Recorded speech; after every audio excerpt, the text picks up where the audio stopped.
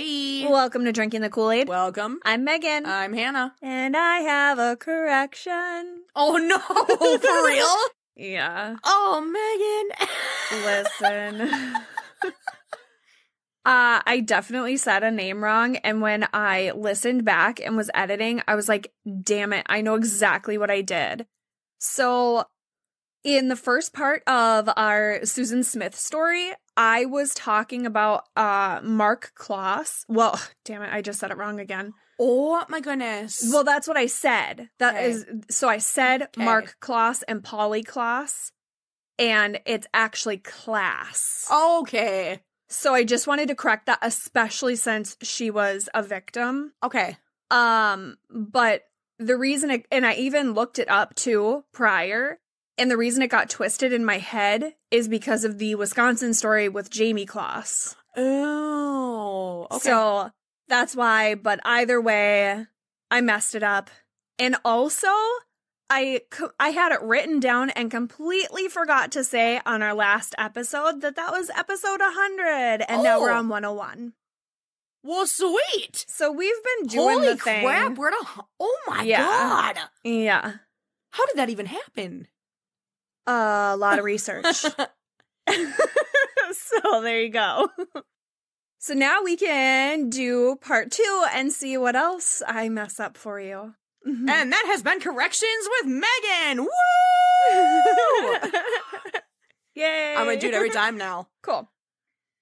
So if anyone wants to read it, the book that I used was Sins of the Mother by Maria F. Diamandis. And that's a cool name. It is, and I had to look up that too. I like it. It was not easy to figure out. So in part 1, we talked about how Susan and David Smith had 2 children together, Michael and Alex, but their marriage didn't work out. And Susan's attorney served David with divorce papers on September 21st, 1994. She started seeing Tom Finlay, but he broke things off because he kind of felt like Susan was just too clingy for him. Tom wrote her a letter explaining why he wanted to break things off, and he mentioned that he wasn't interested in being responsible for kids. On October 25th, Susan left work early and picked up her boys from daycare. She went for a drive that night and claimed that a black man broke into her car while she was at a stoplight and kidnapped her children. The description of the kidnapper was horrendously vague, and investigators noticed that there was a lot of inconsistencies in Susan's story, and people in town were starting to wonder if she was hiding something. Ooh. So, residents were out searching, hanging photos of the boys around town, and they tied yellow ribbons to mailboxes and telephone poles. I think that's so sweet when people do. I don't know why. I just think it's the sweetest thing ever. I love it. It is people coming together and doing something good. Yep. You know? And there's not a lot of that. No, lately. I just think it's really, really cool. Yeah. They also went through the wooded areas on horseback. Susan never spent... that's smart. Yes. Oh. And so Susan never spent a moment alone and was always surrounded by friends and family. Every day, that same group of people would repeat the words that became their mantra: stay hopeful, stay positive, and pray. Susan made a plea on the news to get her kids back, and she tearfully said, quote, "I can't sleep, I can't eat, I can't do anything but think about them. I just want to hug them so bad and tell them I love them." On the second day of the investigation, Susan did take a lie detector test and failed. Of course she did. Right. And police accused her of staging things and being involved in the kidnapping, and she got belligerent with them, like, right away. Okay. And that's when she's getting real defensive real fast. Yeah. And so that's when the police kind of realized they weren't going to be able to intimidate her into a confession. They would have to kind of slow things down and try a different tactic. Right. On the third day of the investigation, a car matching the description of Susan's Mazda was seen in North Carolina, but it ended up not being hers. Divers were getting ready to search John D. Long Lake, and the plan was to go from like the shoreline to about 100 feet out. Honest to God, I think the divers are like incredibly cool because I could never get in the water with intents of finding bodies. Yeah. Like, I don't even like looking into murky water because I am convinced something was coming out of there. Ooh, keep that thought in mind for later. Oh, no! Dude. No! Yeah. No. I don't like that. Uh-oh. Oh, boy. Boy, are you going to be unhappy later. Great. That's great. Well, the divers spent hours in the murky water and found nothing. But the experts made a huge mistake. Nobody considered that the driver of the car would simply let it roll into the water and drift. So they believed the car would be driven at a high speed, meaning it would drop and sink really close to the edges of the water. Right. Mm-hmm.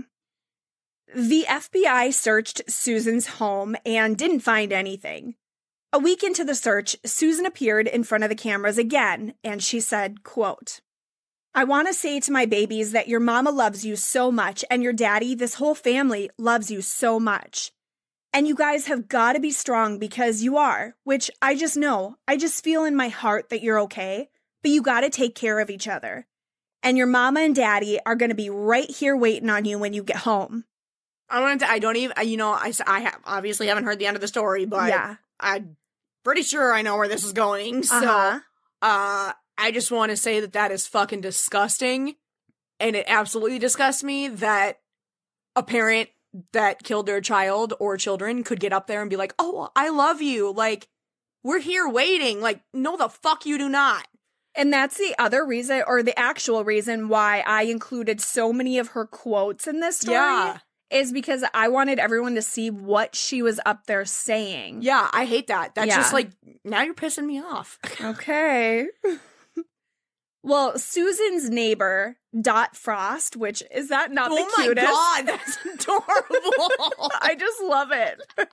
Aww. That's adorable. Little Dot Frost. She was actually one of the early skeptics in this story. She felt that Susan's tears were fake, and Dot's son, Scott, was sure. Stop it! It's Dot and Scott! Yeah. It keeps getting better! So Scott was sure that he saw Susan's car pull out of the driveway between 8:15 to 8:30 on the night of the murder, or the disappearance. Right. He was watching TV and got up during a commercial, and Scott saw Susan's car backing out of her driveway. But Susan said that she had been at Walmart for a long time shopping that night. Oh. And he told his mother that was impossible. Now, Dot had also noticed something weird that night, which is this I would never, think about, but she had been at home listening to a police scanner and heard about the carjacking. And she glanced over at Susan's house and noticed that her porch light was off. And she was like, well, that's weird because her porch light is always on. Oh, now see, I would notice that. I guess I don't look at people's porch lights as much. Yeah, I guess it really depends on how much you watch, but yes. I'm totally that creepy person that knows when all of the neighbors, if I know which house have the lights on. And I would also be like, what is going on? Like, if something like this were to happen. Yeah. Yeah, I think I would for sure notice that. And so investigators took the information down, but they told Dot, they were like, do not talk to anybody. When a local reporter knocked on the door and asked if she believed Susan, she said, quote, "It's like fishy. It looks suspicious." So, Oops. Yeah, that's not really keeping your mouth shut. However, that night she got an anonymous call from somebody that said, "I hope you rot in hell." Well, that's nice. Mm-hmm. Police were interviewing Susan daily, and they started to see more inconsistencies in her story. Remember when she said, that she had stopped at Walmart to do the shopping? Well, nobody at Walmart remembered seeing her with her two boys. Because she wasn't there.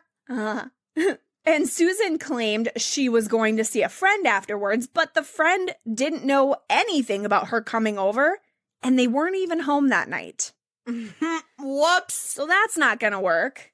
And the police were even like, and the house of this person was really dirty. Like, they were not expecting somebody to come over. Right. You know? So police told Susan, nobody saw you at Walmart. And she was like, oh, okay. So she changed her story. And she explained that she is actually, you know, she was out just driving for hours with her boys. And she made up the Walmart story because she was afraid that her story looked suspicious. Okay, well, it sure does now. Right. When the man supposedly broke into her car at the stoplight, Susan said there was no other cars at the intersection, so there couldn't have been any witnesses to this. Of course. Well, funny enough, no. Oh. That specific light will only turn red for the direction Susan was traveling if there is cross traffic. Oh, so, snap. That's not going to work. Didn't think of that. Right. Well, and she's lived there forever. I mean, she knows this. The locals all know. Yeah. By day 8, Susan changed her written statement after police informed her that the story was not adding up. Wait, we're changing it again? Again. Oh, okay. Yeah. Okay. And the friend that Susan claimed she was going to see on the night of the murder was Mitchell Sinclair, and the media was outside of his house and calling him all day and all night, which I think is so wrong. Yep. When one reporter cornered him, Mitchell made a mistake. Oh? He said, quote, "The truth will eventually come out," which doesn't seem that bad, but it made reporters think that he had something to do with the disappearance. Yep. Even though the sheriff was like, no. He was shooting down the rumors and did a press conference to say, like, Mitchell's not a suspect, but it didn't work.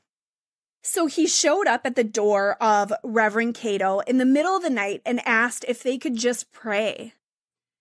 The Reverend got out of bed and saw a line of cars down the street. 16 members of the Smith and Russell families and several friends filed into his house, and they just prayed together for 45 minutes. Holy crap. And it felt like the Field of Dreams. Oh, that's awesome. When I was reading it. That's amazing. At the end, Susan said they would have a celebration when her babies came home. Sheriff Wells received a call at 3:30 a.m. saying a child matching Alex's description showed up in a Seattle motel room, and the car is a South Carolina vehicle. That was the closest everybody got to having any hope that the children were okay. Aww.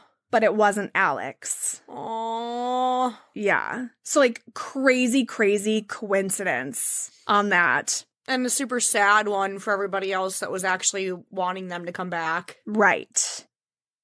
And then the doubt about Susan's story hit the front page of the Union Daily Times on Saturday, October 29th. It was reported that Susan's lie detector test had raised a lot of questions. The story pointed out all of the inconsistencies in Susan's story, and one woman who knew her said she called her several times to offer her prayers, and Susan would end the conversations with, "I'll always cherish the memories of my babies." Ew. Right, which ew. She thought was very strange, because it is. Heather Hoops, the news reporter that was covering the story, said that people kept asking her if she thought the mom did it. She said that Susan would say things to her like, "I loved them. I really did," which is obviously past tense. Yeah. And it was just making people so skeptical. During one of her early TV appearances, Susan was talking about the night where the carjacker shoved her out of the car. And she said she heard her son Michael say, quote, "Mama, where are you going?" And she told him, "Baby, I've got to go, but you're going to be okay." And she yelled, "I love y'all." And she watched as the car sped off. On the 9th day of the search, Susan and her husband David appeared on the national network morning news programs to declare their innocence, and they were pleading for the return of Michael and Alex. Susan told viewers that it hurts her to know that people even thought that she could harm her children. Oh, I'm sure it does hurt her. Do you want to hear how much? No. Well, she said, quote, "As a mother, it's only a natural instinct to protect your children from any harm, and the hardest part of this whole ordeal is not knowing if your children are getting what they need to survive." You're just continuously pissing me off more and more. Yep. Now, investigators, and I really give them props for this, I do, because they tried on this case. So investigators were working on building a plan to get Susan to confess. It was a bit tricky because she has a history, though, of suicide attempts. And they were worried that if they pushed her too far, they wouldn't ever learn the truth. Oh. Yeah, so it's like a delicate line. That is definitely difficult. The behavioral specialists that analyzed Susan put together a profile of a cool, cunning woman with a strong desire to succeed. Early in the investigation, Tom Finlay gave them a copy of that breakup letter that he sent to Susan. And he said that she reacted vindictively and was really bitter. And he was surprised by that reaction. And that letter, was so upfront and legit. He was, laying it right out there exactly how it needed to be. He told her exactly how he felt and moved on. And they weren't even technically dating. Right. They went on dates. Yeah. But they weren't, together. And that's exactly it. Yeah. And at least he was freaking up front. Exactly. Instead of just leading her on forever. Right. The original idea that the team came up with was to do a big media blitz. Sheriff Wells did a press conference where he said, quote, "I don't know that we're any closer to finding the car. I have nothing encouraging. We're following old information that we've just not gotten to. I don't think it's developed into anything as of yet to be any more excited about than yesterday." Sheriff Wells talked about the abductor and said, quote, "I'm waiting right now, hopefully to hear back from the abductors. I'll talk with them directly. I will go to where he is, or I will go to where I can find the children. I'm open to suggestions right now, and I'm hoping he will call. This case has grown to such a degree that if this abductor has seen the amount of attention that's been placed on it, that he would be frightful of how to handle himself or what to even do or how to move right now." I mean, that's honestly not a bad point. No. And he says, "We're still taking it as we did at the beginning as a random carjacking. We don't know why the subject was interested in this particular car or if it had any bearing whatsoever why the abductor would be at this particular location, or even if he was one of our own citizens or not. We're following different scenarios. If it was a single abductor, what would be necessary to keep us from finding the vehicle and where he might be. It's very easy to believe that maybe someone else also was involved who was picked up later, or someone else was waiting to be picked up, or someone else assisted in hiding the car." And he says, "When I say 2 or more people, it doesn't mean anything different than what she said, that one person took the car. I wish I could tell you right now that I had something that made me more confident. Yeah. And had taken some of the burden off of our hearts, but as of right now, I don't have anything that gives me a great deal of relief. I can't say that anything is very promising at this time." Damn. Now, this was very calculated with his words, just so that we're on the same page here. Yeah, for sure. One person that was completely hounded, though, through the whole process was Shirley McLeod. And that was the house that Susan ran to on the night of that the kids disappeared. Oh, for real? Yes. She didn't even know this person, right? No, she had no connection. So it was just some random unfortunate person. And so awful people decided to knock on her door all the time. They would just show up at her house and be like, "Oh, can I come in and use your phone?" And really, they were trying to get inside to talk to her about the story. Yep. And she didn't want to say anything because it's not her story to tell. Well, and she's probably already traumatized by somebody banging on her door originally telling her that her kids were just kidnapped. Right. And now she's got a bunch more people banging down her door all the damn time. Exactly. Like, quit bothering people like that. Even though she didn't want to talk about the story, the sheriff did request that she be interviewed for a segment that would be aired on America's Most Wanted. Okay. And Shirley did agree to this because she was actually hoping she could help prove Susan's innocence because she had heard all the recent chatter around town. Oh. Yeah. Well, that's sweet. It is.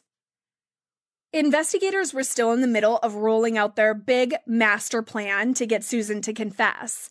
The next day was to call all of the city's most influential ministers. They were asked to gather on the steps of the courthouse to make an emotional plea to the man that kidnapped the boys. There was also one more step to this plan. They were going to print up a newspaper that looked authentic. It would show a story about a young mother who killed her children, served a short sentence, was released, and married a wealthy physician. Oh, you like it? This is brilliant. Okay. And they took I'm on board. photos. Yeah, so they took photos of a policewoman that Susan did not know, and they used that for the newspaper story. And of course figured that it might get Susan to confess if she felt Sees like that there's it was like hope. a short, yeah, like a short afterwards. sentence. Yep, that makes that actually. That's honestly that is brilliant. I know, like, especially when you are in a high stress situation, like she has put herself into, right? And like, I feel like some little thing like that could be exactly what you need. Yeah. No, when I was reading this, I was like, shut That's up. amazing. Yeah. Well, the newspaper idea wasn't used. The story never aired on America's Most Wanted, and the ministers who gathered at the courthouse didn't have the opportunity to make their plea. What? Later in the day, Susan met with police behind the local church, and she broke down. Holy shit! Yeah. Okay, all right. And this was on November 3rd. She begged Sheriff Wells for his gun, said that her children were not all right, and she fell to the floor crying. Investigators didn't reveal what they said to Susan that afternoon, but she was ready to confess. The police wanted to make sure. What? Okay. Yeah, this is happening. This just like took. Yeah, wow, Yeah. all right. Honestly, I will say before we get into this, I really would have liked to see how their big master plan played out because really it was good. Was looking forward to it, to be completely honest with you. But I'm glad she confessed. No, I am too. I just, I did, that really took me off guard. I didn't really expect that. Yeah. The police wanted to make sure that they got something in writing, for what they could use. Yep. Without making her confrontational. She explained that she was suicidal on the night of the murder. She said she was living in a vale of tears and didn't want her children to live without a mother. She planned to take her own life and kill her children at the same time. She remembers driving around town for an hour, then pulled off on the access road for the lake and let her car roll down the boat ramp, but then stopped it by pulling the emergency brake. She sat in the car, motionless, clutching the steering wheel. And then just decided to kill her own fucking children. Mm-hmm. Sorry. I'm so mad at this. It sucks. As she sat there, she heard the sound of her two children breathing as they were fast asleep in the back seat. Oh, that is even... Oh. Mm-hmm. Yeah. After a while, she got out of the car, released the brake, and watched the car roll down the ramp and into the water. She filled 2 pages with her confession and drew little hearts when she used the word heart. Ew! Yeah, okay, that's just as off-putting to you? Yes! Mm-hmm. Okay. I don't like that! Yeah. Like, no, I just don't even think she deserves to be able to do that. No. Like, who the fuck do you think you are? Yeah. And her confession said the following. Oh, God. Is this gonna irritate me? I just know it. Probably. Yeah. When I left my home on Tuesday, October 25th, I was very emotionally distraught. I didn't want to live anymore. I felt like things could never get any worse. When I left home, I was going to ride around a little while and then go to my mom's. As I rode and rode and rode, I felt even more anxiety coming upon me about not wanting to live. I felt I couldn't be a good mom anymore, but I didn't want my children to grow up without a mom. I felt I had to end our lives to protect us from any grief or harm. I had never felt so lonely and so sad in my entire life. I was in love with someone very much, but he didn't love me and never would. I had a very difficult time accepting that. But I had hurt him very much, and I could see why he could never love me. When I was at John D. Long Lake, I had never felt so scared and unsure as I did then. I wanted to end my life so bad, and was in my car ready to go down that ramp into the water, and I did go part way, but I stopped. I went again and stopped. I then got out of the car and stood by the car a nervous wreck. Why was I feeling this? Why was everything so bad in my life? I had no answers to these questions. I dropped to the lowest point when I allowed my children to go down that ramp into the water without me. I took off running and screaming, oh God, no, what have I done? Why did you let this happen? I wanted to turn around so bad and go back, but I knew it was too late. I was an absolute mental case. I couldn't believe what I had done. I love my children with all my heart, and that'll never change. I have prayed to them for forgiveness and hope that they will find it in their hearts to forgive me. I never meant to hurt them. I'm so sorry for what has happened, and I know that I need some help. I don't think I'll ever be able to forgive myself for what I've done. My children, Michael and Alex, are with our Heavenly Father now, and I know that they will never be hurt again. As a mom, that means more than words can ever say. I knew from day one the truth would prevail, but I was so scared that I didn't know what to do. It was very tough emotionally to sit and watch my family hurt like they did. It was time to bring a peace of mind to everyone, including myself. My children deserve to have the best, and now they will. I broke down on Thursday, November 3rd, and told Sheriff Howard Wells the truth. It wasn't easy, but after the truth was out, I felt like the world was lifted off my shoulders. I know now that it's going to be a tough and long road ahead of me. At this very moment, I don't feel like I was able to handle what's coming, but I have prayed to God that He give me the strength to survive each day and to face those times and situations in my life that'll be extremely painful. I have put my total faith in God, and He will take care of me. Susan V. Smith, 11/3/94, 5:05 p.m. Go. You're just like watching me like it's just building up over here. Yeah. Oh boy. Okay, first off, how dare she try to blame heartbreak? Right. But we have all had our hearts broken. See, that's exactly why people tried to pin it on Tom Finlay and his letter, is because of her words. And that is such bullshit. Yeah. No. You don't get to blame you being a disgusting human being and killing your own children on someone breaking your heart. Get over it like everybody else has to in the universe. Like, no, I hate that I just hate that she immediately blames him. Second, I'm pretty sure your kids would have liked to grow up. Yeah, and not, of course. I mean, they could grow up without a mother.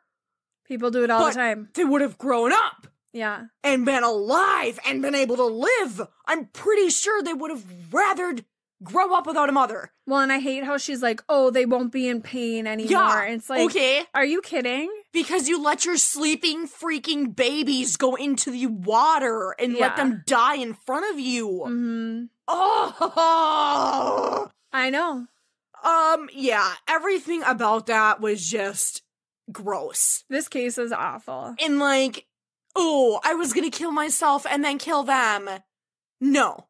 As if that's supposed to make it better. If you really, like, were gonna do something like that, I'm sorry, but kill yourself, leave the fucking kids alone. Leave the kids alone. Yeah, it's not their choice. Drop them at your parents' house, drop them at a friend's house, I don't care. Yeah. That is not fair. Mm-hmm. That was not their choice. That is not what those kids wanted. No, and I thought it was absolutely disgusting, too. All of the words that she wrote, I'm just like, no. Oh, I love them so much. Okay, yeah. I'm sure you freaking do, because anybody that loves their children could never. Like, And what really bothers me, like, on top of everything else, is that she watched the vehicle roll into the water. Oh, and I'm going to give you an estimation soon of how long she watched and how long it took. No. And you're not going to like it. No, I'm not. Okay. So obviously Susan is saying that her car and children were at the bottom of John D. Long Lake. So Sheriff Wells went to the lake and told the divers that the car rolled in and had not been driven fast like they originally assumed. Divers did locate the car 122 feet from the shore, upside down under 18 feet of water.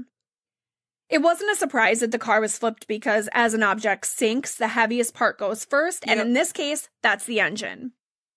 Okay, I'm just warning you, this next part is so bad, okay? The lake was dark and murky. No! Okay. But through the beam of a diver's flashlight, they could see... No! No, God, oh God, I'm freaking out. I'm freaking out. Yeah. They could see a small hand pressed against the window. Stop! Oh, no. Mm-mm. And when the divers emerged, they were all crying. I'm about to cry. Yeah. The Mazda was slowly dragged up, and Steve Morrow and Francis Mitchum had to hold on to the sides of the car to make sure the doors or windows didn't open up. It took about 45 minutes for the car to be pulled out and flipped right side up. Tears rolled down everybody's faces as the bodies of Michael and Alex were unbuckled from their car seats. Oh my God! Ooh.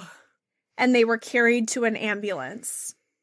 When a reporter asked Sheriff Wells about this, all he could say was, quote, "We had a plan, the plan was carried out, and everyone there saw what was there. We all saw what we saw." And everyone is scarred for life. Yeah. When you look up the path that Susan took to get to the lake that night, she drove past the Winn-Dixie supermarket where her husband David was working as an assistant manager. She passed the road that led to the daycare center. He was working, so there was many places she could have dropped these kids. Oh, yeah. She went by the factory that she worked at.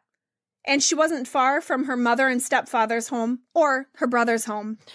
She could have stopped at any of those places. So many. And chose not to. That night, after the confession, Sheriff Wells made an announcement. He said, quote, "I have a brief statement to make. When I'm finished, there will be no questions asked and none answered. Susan Smith has been arrested and charged with 2 counts of murder in connection with the deaths of her children, Michael 3 and Alex 14 months. Late this afternoon, a car was located in John D. Long Lake. 2 bodies were found in the vehicle's back seat. Mrs. Smith has been arrested and will be charged with 2 counts of murders. Murder identities are still pending." Now, some people in the crowd started shouting and debating the racial injustices because Susan said a black man took her kids. I'm sorry, that's what they're concerned about? Well, it started a problem here. It gets better. Yeah, no, I get things like that is down. obviously a concern, but like she just murdered 2 children. Right. Let's focus on that for a few. It's been said that Sheriff Wells did a great job of handling this and shutting it down. Good. The community's ministers preached a message of healing, not division. The night after the confession, the people of Union had a town meeting to pledge their desire for unity in the face of tragedy. Yes. They followed the meeting with a prayer vigil, and there were more than 100 people, both black and white. They all came together. They were determined to send a message to the nation that their city would not be racially divided. I have goosebumps everywhere right now. In fact, the communities had forged stronger ties, and Susan's brother Scotty issued an apology in a letter he read to the media to apologize for the racial issues that Susan caused. Susan's husband David said that he immediately felt hollow and betrayed. He had no idea Susan was behind this whole thing. Well, and how do you even come back from that? Not only do you lose your children, but like also your wife because she betrayed you on every possible level. Yeah, you're not going to want to ever Yeah. Yeah. I mean, he literally is, like, losing everything he's known, and that's just, yeah, that's awful. Right. And he believed her until the end and would have gladly taken those boys if she didn't want them. I'm sure he would have. When David got his own apartment, he started setting up a room for the boys so that they would feel like it was their home too. Oh, no. Yeah, he wanted them. South Carolina decided to pursue the death penalty against Susan, but her defense attorney said it made no sense because Susan wanted to die. They said the worst punishment she should face is having to live every day with what she did. On November 6th, 1994, Michael and Alex were laid to rest. Get ready. I'm not. Together, in the same casket. The yellow ribbons that had been placed on the mailboxes and light posts were replaced with blue and white ones as a remembrance for the boys. More than 1,000 people showed up for the funeral visitation, and it's estimated that about 700 gifts of flowers were delivered, including one from President Bill Clinton. Wow. This was huge. That made it far.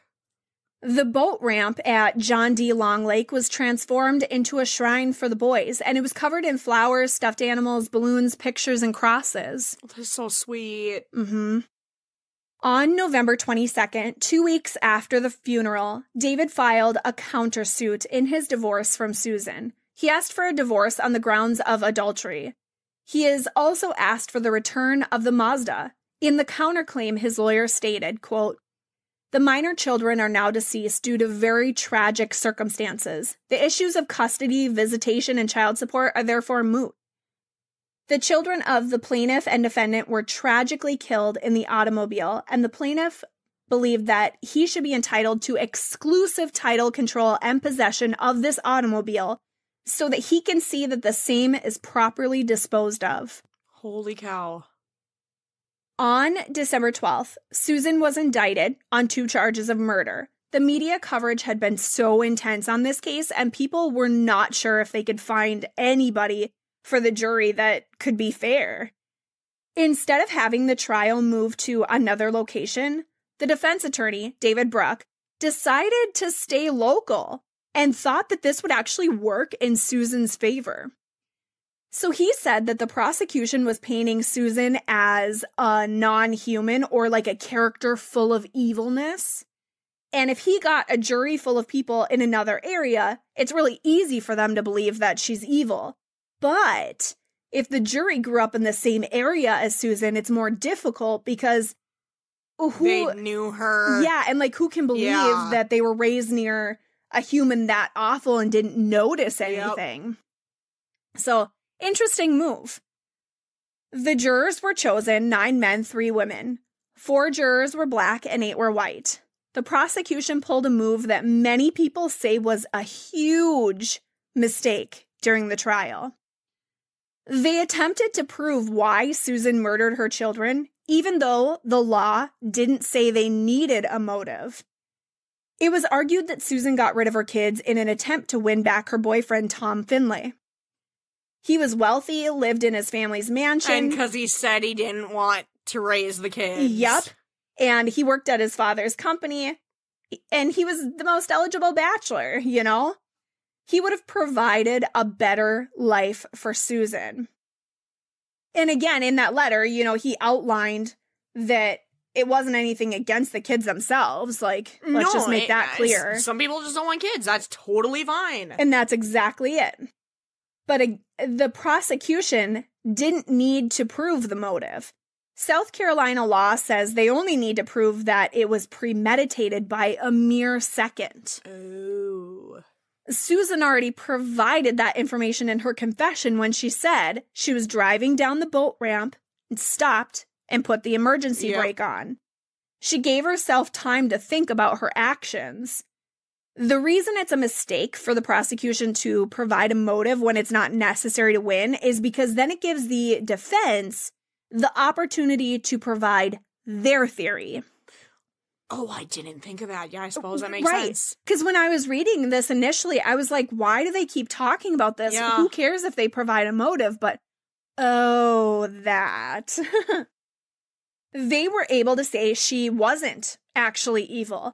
She was a loving mom that was immature, and they argued that the murders of Michael and Alex was a botched attempt of Susan trying to end her own life. Okay. Well, it puts doubt in people's minds. Completely botched attempt when she literally undid the parking brake and let it go and watched it. Yeah. Well, and it kind of works for them because Susan had that past history of being suicidal. Yup. And was even briefly hospitalized for that. Also, her father took his own life when she was 6, which puts Susan at a higher risk for taking her life as well. Yep.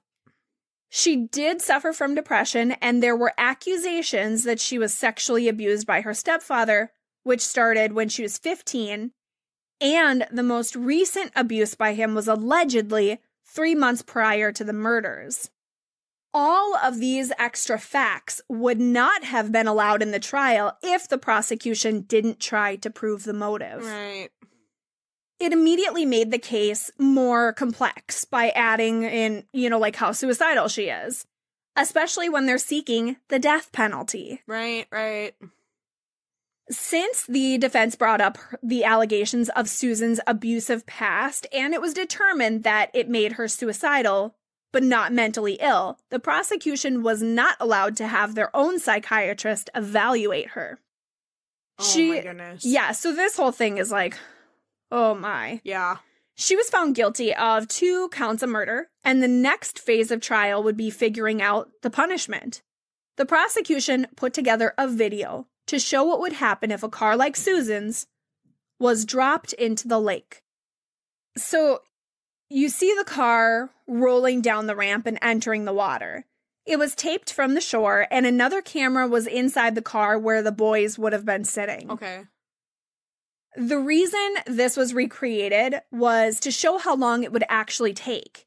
In the movie, and how much time she has to run out there and actually help. Yeah. And in the movies, a car might sink directly to the bottom in seconds. Yep. But that's not what happened when it went down the boat ramp.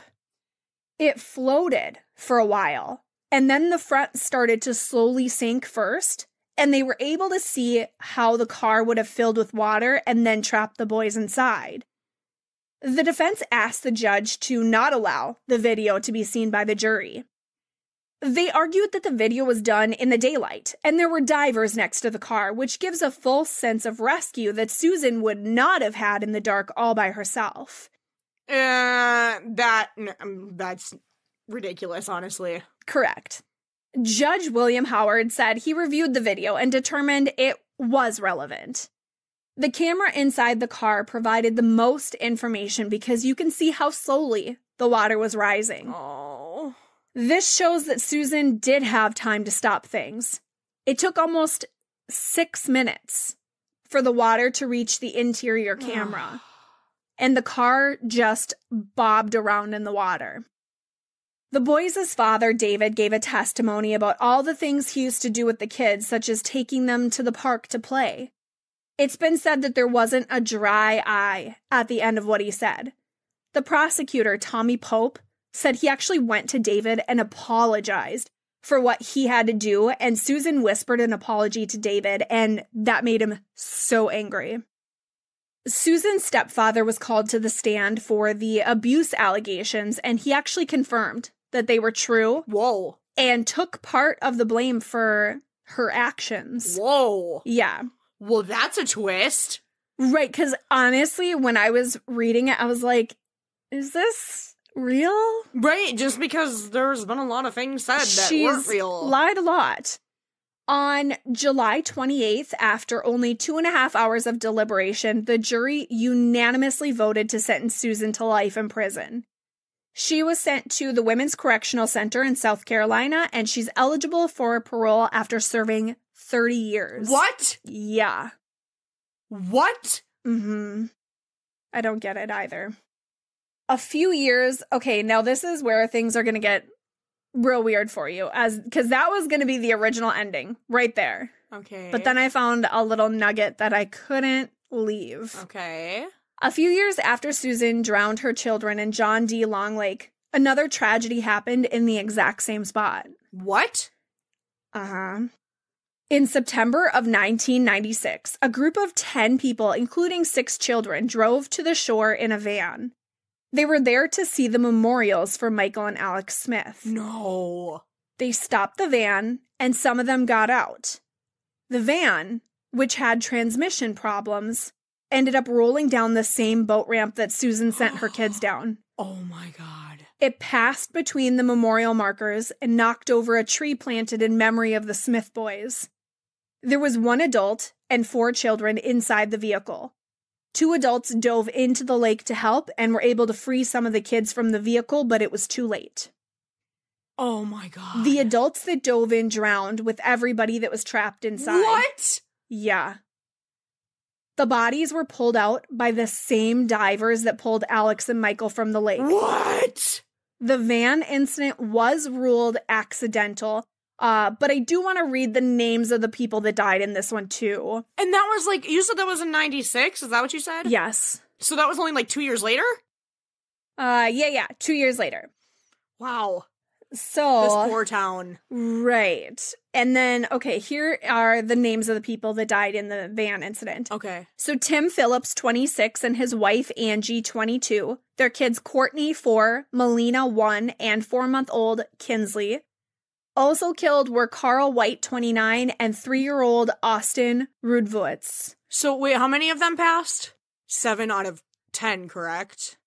Yeah, so a group of 10 people, and I mean, showed up there. And it's so awful that they showed up to actually see the memorial.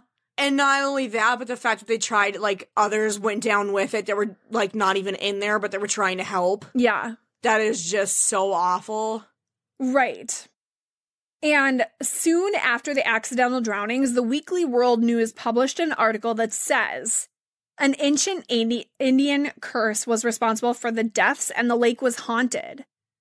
The article explained that the local Yamasee Indians say the lake is inhabited by an evil spirit with the power to draw humans to their deaths. Well, then it is. Well, however, I couldn't find anything. I searched and searched and searched and searched, and I can only find this one thing where they posted it, so I kind of don't think it's real. It might not be. Okay, got it. Some visitors claim that they hear the sounds of children laughing or a baby crying when they go there.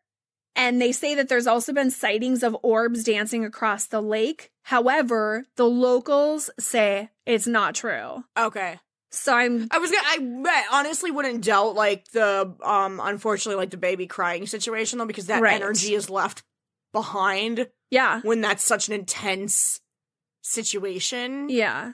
But, like, yeah, that is just this, yeah. And it's possible that it is haunted and the locals don't want to have anything to do with this story. You know what I mean? sure as hell wouldn't. Because it's so awful. They knew the kids. Yeah, I wouldn't want anything to do with it. No. But yeah, I tried. So if anybody out there happens to find, like, a real legend of this, send it our way. Yeah. But otherwise, I couldn't find it. All right.